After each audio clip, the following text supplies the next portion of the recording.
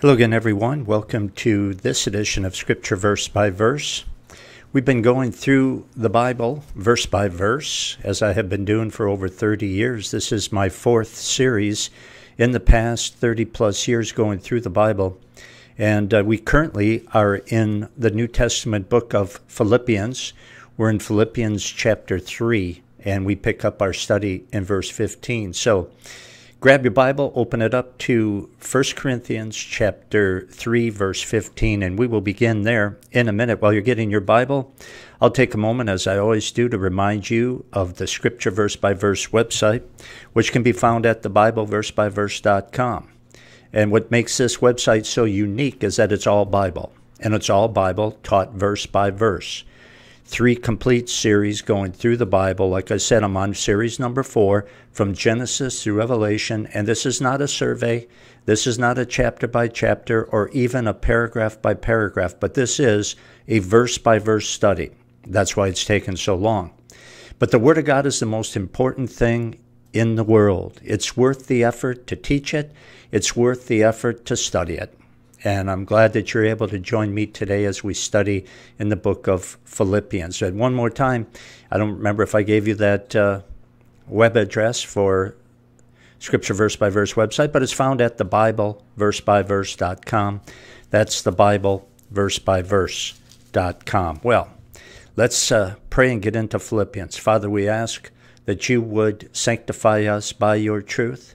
Your word is truth. In Jesus' name, amen. Philippians chapter 3, verse 15. This is one of my favorite verses.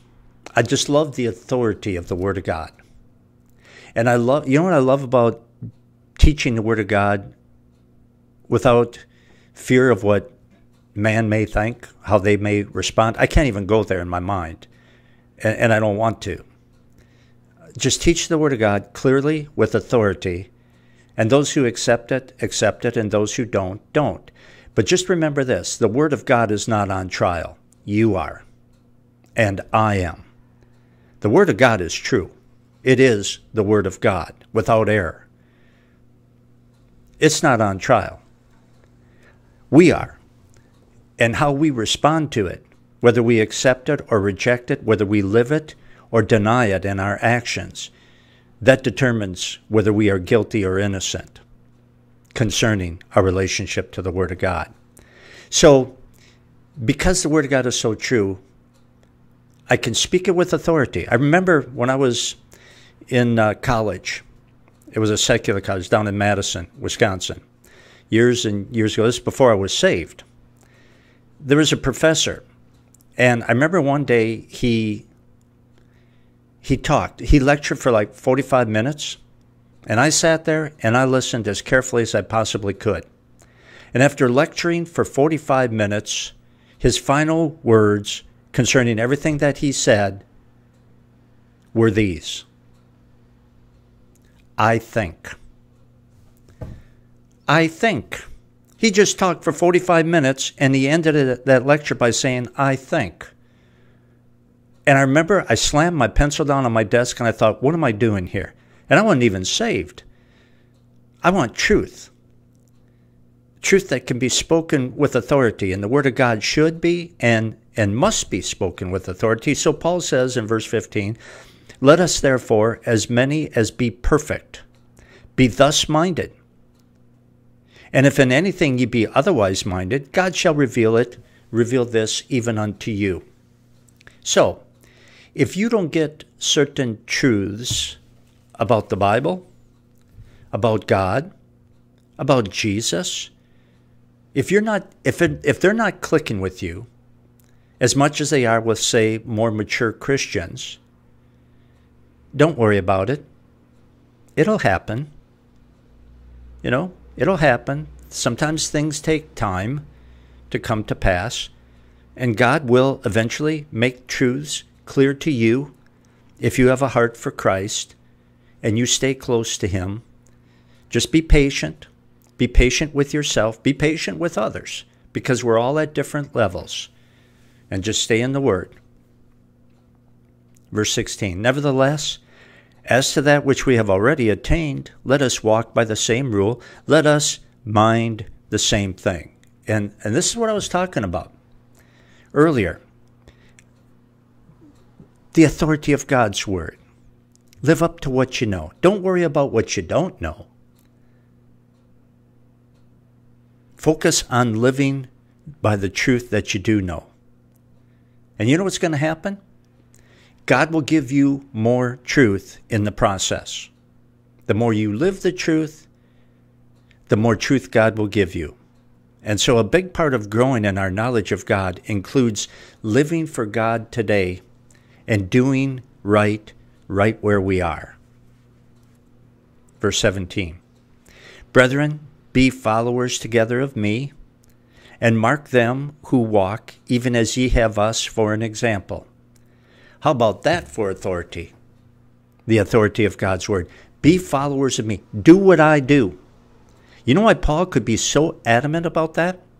I mean, that takes a lot of guts, right? Hey, you follow me and you'll be okay. You do what I do. You behave the way I behave and you'll be okay. The reason he could say that with such authority is that he believed in the authority of God's word, and he knew full well that he was living the word of God himself. That's confidence. And you see, to be an effective spiritual leader, you have to live out the message that you teach. I'll never forget a pastor that I had way back, a long time ago, when I was first starting out teaching the Word of God. And I found out that he was quite typical of many modern evangelical pastors. I'll never forget it because we were in a midweek Bible study. And I don't know what we were talking about getting up early and spending time in the Word. And I've shared this in the past, but it fits. And I'll never forget, he said, well, I'll just be honest. I don't get up early enough to study the Word of God and read and pray. I'm just being honest with you. I'm just being open. I like to stay in bed till 8:30, and so I just don't get up in time. I know I should, but I don't, and I'm just being honest. And I'll never forget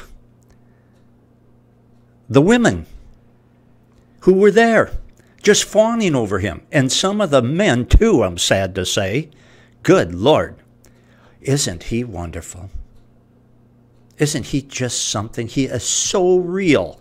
And I was thinking to myself, I'm totally disgusted with you, mister. You're supposed to be a spiritual leader.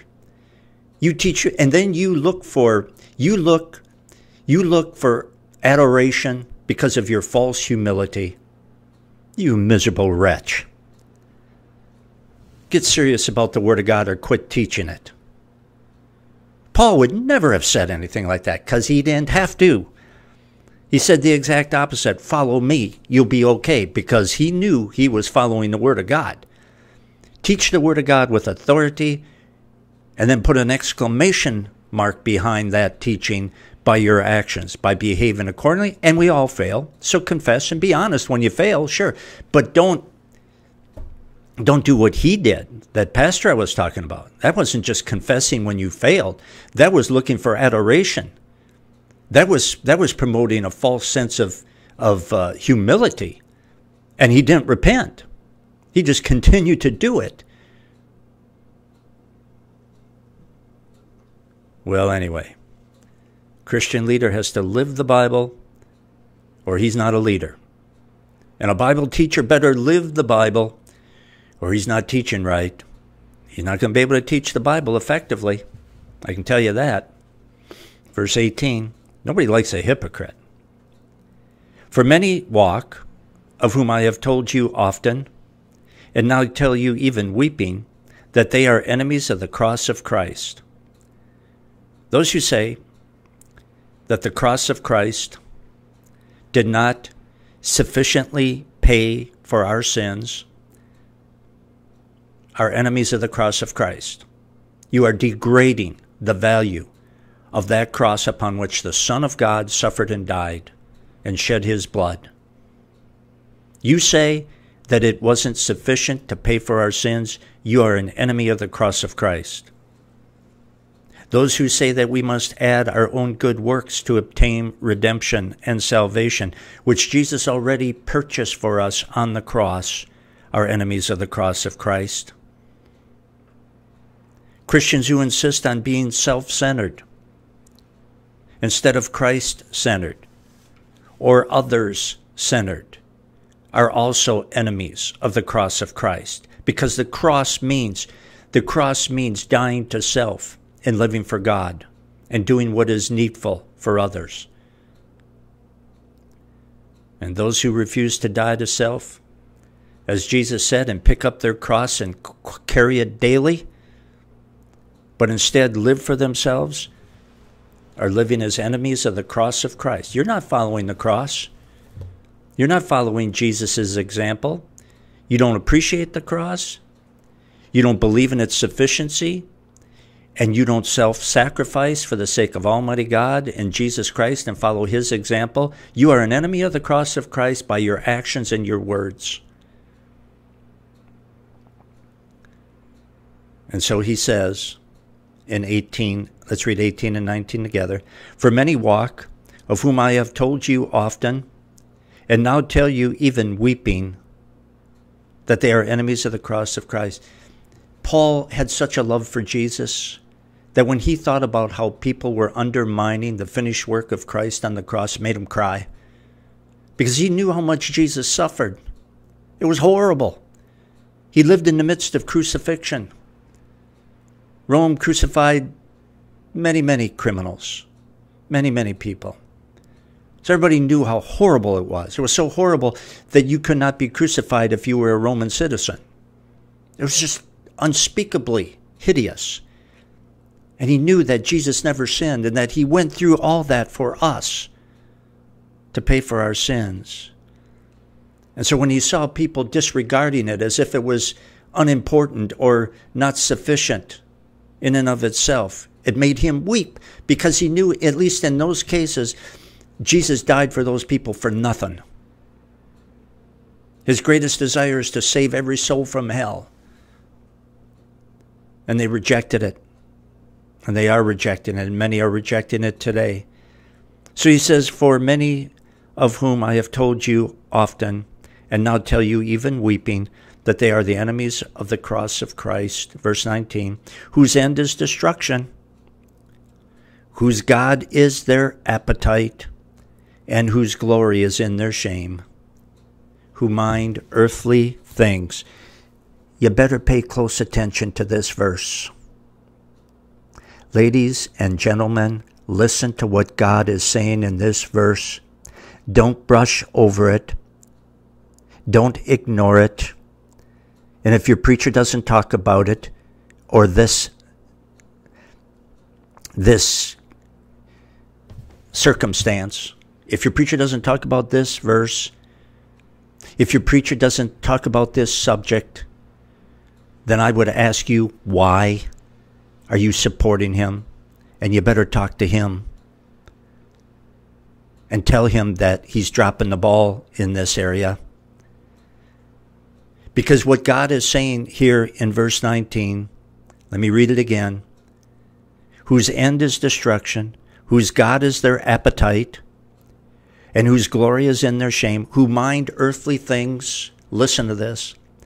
A faith that saves is a faith that changes how you live. A faith that saves, a faith in Jesus Christ that is genuine and salvation, saving faith, is a faith that will change you more and more into the image of Jesus Christ. It will make you holy. I don't want to hear that lie that is promoted in so many places today in so-called modern evangelical Christianity. I don't want to hear that lie about carnal so-called Christians who live like the devil and expect to be in heaven.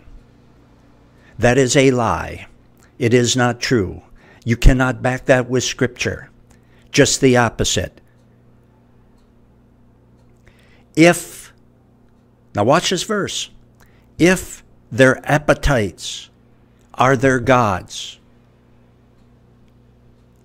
and their mind is set on earthly things, then God says right here in black and white, plain English, their end is destruction. They're not saved. They're not saved. If you live for your appetites instead of the Word of God, if you don't care about Jesus Christ, if your mind is set on earthly things instead of on heavenly things, then your end is destruction. That means you're not saved. You say, well, I think they're just a carnal Christian. You just stop saying that. You can't find that.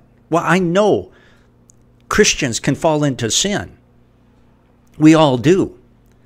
And when we are sinning, we are a carnal Christian. But to remain in that state is not biblical. I'm saying you can't be a Christian and keep doing that, because 1 John says that the Holy Spirit who lives inside of you won't allow you to do that. He is holy. And you cannot remain in sin. A carnal Christian is somebody who sins. The Corinthians, in many ways, were carnal. That's because they committed sin. Fine, get it. But there isn't a whole secondary level of Christians called carnal Christians. No. If you live that as a lifestyle, if that's your settled state of mind, like he's explaining here in verse 19, you're simply not saved. Your end is destruction. Anytime you slip into sin as a Christian, you are a carnal Christian at that moment. But if it's a lifestyle, you're not saved. See, that's the lie that's being promoted today.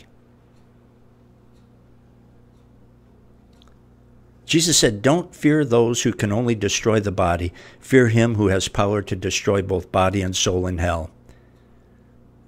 And Jesus warned about the broad road that leads to hell. So if your mind is set on earthly things instead of on Jesus Christ, you're in trouble. If your mind is set on these things, you are in trouble. And if you think you're saved, you're not. Well, you can take care of that right now. Just fall on your knees. Repent of your sin and ask Jesus Christ to come into your life to be your Lord and Savior.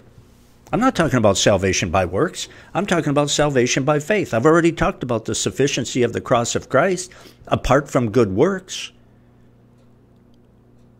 I'll die for that truth. But if you're trusting in Christ, if you've received him as Lord and Savior, therefore the Holy Spirit is inside of you, you're not going to live like the devil.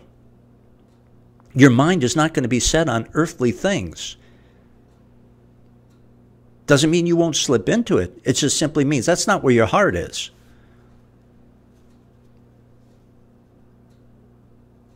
Verse 20.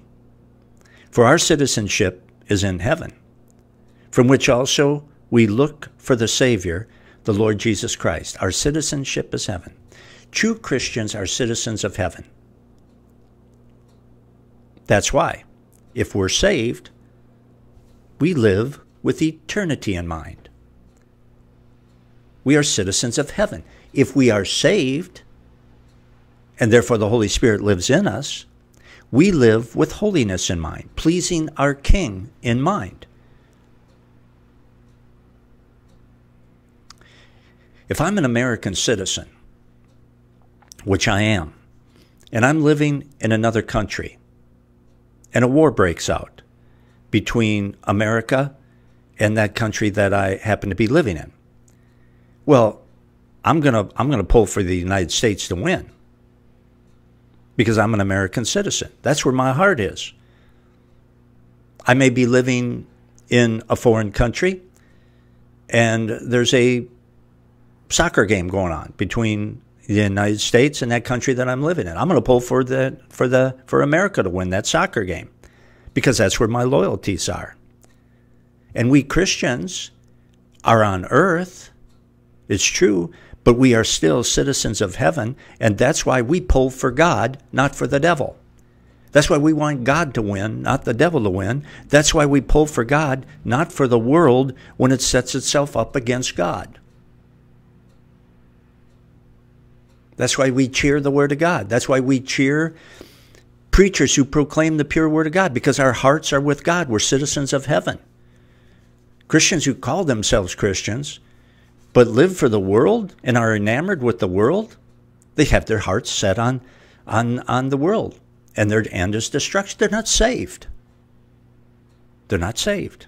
Any Christian who isn't going full blast for the Lord Jesus Christ is either not a real Christian or maybe has lost sight of what Jesus has done for them because they have been inundated and saturated themselves with all kinds of carnal things. I don't know.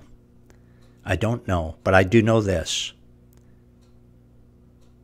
If you lose sight of what Jesus has done for you, how he paid for your sins, how he saved you from hell, and how he's going to rebuild that body of yours and turn it into something that you're going to be able to enjoy on the new earth, which he will also create. If you lose sight of that because you have become enamored with the world, you're either not saved or you are in for a good whooping. Because God's not going to let you go on like that. Not if you're his child. Verse 21. Again, verse 20 and 21. For our citizenship is in heaven,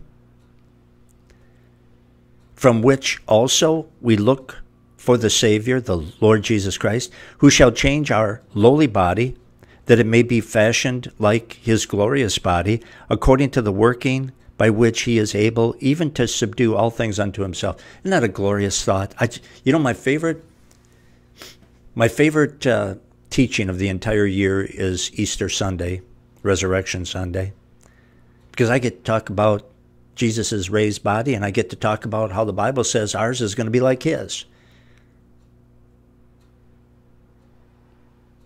And that's what he's talking about. He's going to rebuild our bodies. He's going to rebuild them. He's going to raise them. And he's going to turn them into something that will truly be a blessing and never a problem. Never a problem. Again, verse 21. Who shall change our lowly body, that it may be fashioned like his glorious body.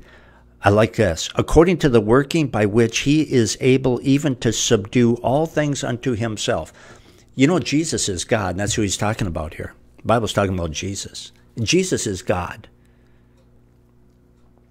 So Jesus, the Bible teaches here, will bring everything under his control. Okay? Following me so far?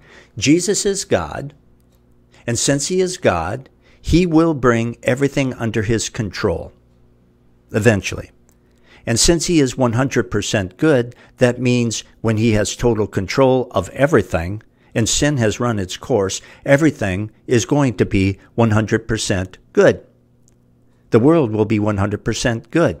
The environment will be 100% good. Your lifestyle will be 100% good. Your ability to taste will be 100% good. Your ability to hear, to walk, to talk, to touch, everything will be 100% good. Your ability to worship Jesus without any distractions will be 100%. Everything's going to be 100% good because he's going to bring everything under his control, and he's 100% good.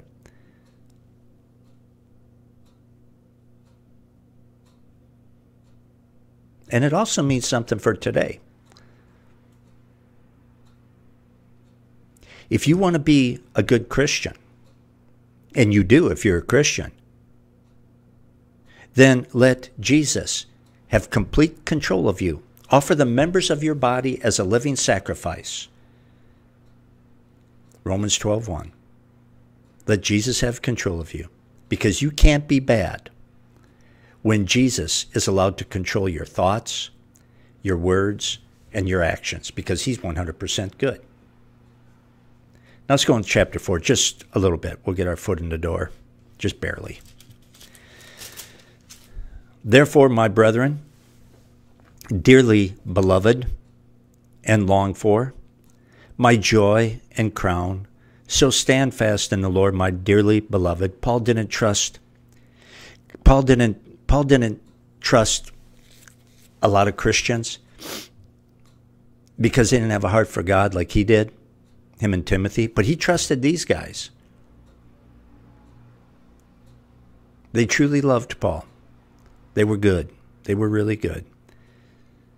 But it says here in verse 1, therefore, my brethren, dearly beloved and longed for, my joy and crown, so stand fast in the Lord, my dearly beloved. Notice the love language that Paul uses as he teaches these Christians in Philippi. He didn't try to twist anyone's arm to get them to live for Jesus. He didn't use strong-arm tactics.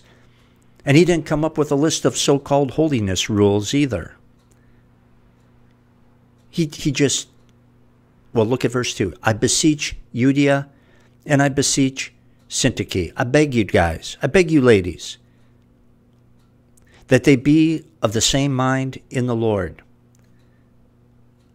Now, he said in verse 1, therefore, my brethren, dearly beloved and longed for, my joy and crown, so stand fast in the Lord, my dearly beloved. He's appealing to them on the basis of grace, not on the basis of law. And he says, stand firm in Jesus. Don't let the world pull you away from Christ.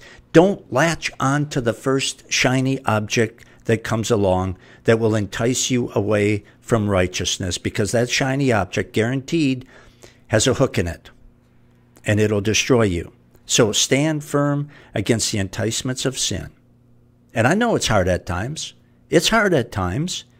Temptation is a tough thing. That's what makes it temptation.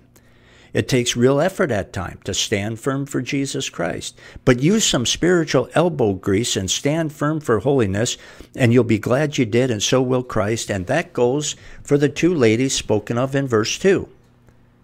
It's going to take effort. It's going to take a real love for Jesus, but it's worth it, because you'll be happy, but more than anything, you'll please Jesus. He says, I beseech Euodia and I beseech Syntyche that they be of the same mind in the Lord. Have the mind of Christ. Have the attitude of Christ and get along. And that's what's going to happen, by the way.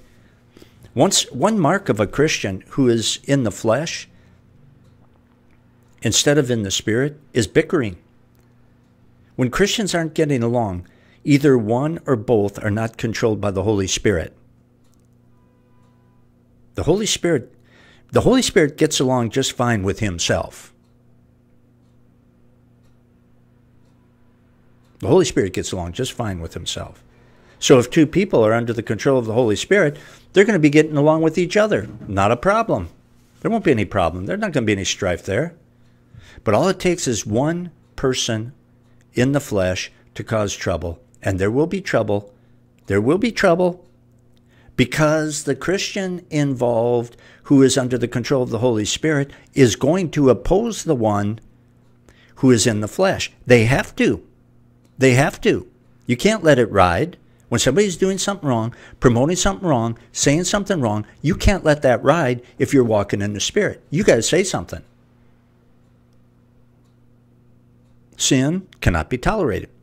Heresy cannot be tolerated. It cannot be allowed to prosper just so people can get along for the sake of peace. The Bible says, as much as is possible, live at peace with one another. But sometimes peace is not possible. Peace at any price is not biblical.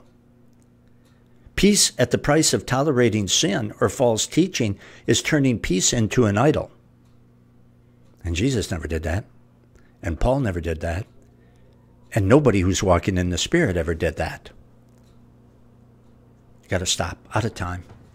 You can continue studying the Word of God at thebibleversebyverse.com. Check it out. If you're hungry for the Word of God, that's the place to go, because you can study it until your eyes can't see anymore, until your eyes are blurry and you fall asleep. Just click on the book you want to study. That's at thebibleversebyverse.com. Click on the book you want to study. Click on the chapter. Bring your Bible. Make sure you bring your Bible. Open it up, follow along, and listen as I teach it verse by verse. Begin. If you haven't already, I can't encourage you strongly enough to begin a verse-by-verse study through the entire Bible from Genesis through Revelation. Or you can study whatever book you want to study. That's up to you. The important thing is getting the Word, okay? And if the Word of God is a blessing to you, please consider standing shoulder to shoulder with me, being a partner in this ministry and helping me to get out the Word of God, because I don't get help from anybody else. This has been a faith ministry for 30 years. I don't receive a salary, a regular salary, never have. I just teach the Word of God straight.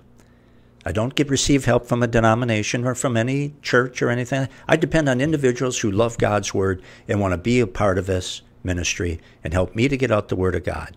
And you can. Just click the donate button at the top of the front page and give prayerfully as the Lord may lead. But also pray for this ministry. Would you please? I need your prayers so badly. And you can send along your questions, your comments. Write me, email me. Send along your questions, your comments, whatever, prayer request. And I promise I will read it and respond to it. Again, the address is thebibleversebyverse.com. That's thebibleversebyverse.com. Thank you for spending this time with me. We'll conclude the book of Philippians next time. Until then, so long, everyone.